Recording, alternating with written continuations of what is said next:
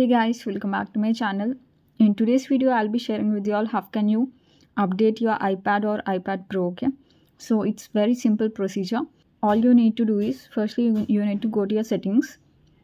So over here, when you tap on security response available option, you can see there's a update, and you just need to tap on this download and install option. And for safety purpose, you can always back up your data, so you need to tap on this, and then your iPad will get updated and it will get restarted as well.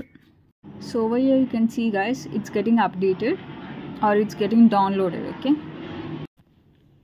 so now you can see guys, the update has been downloaded and it's getting installed or restarted. Okay, 16.6. so the iPad has been updated successfully.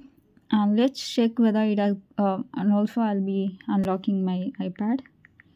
So let's check whether, so you can see the data hasn't got deleted. Okay,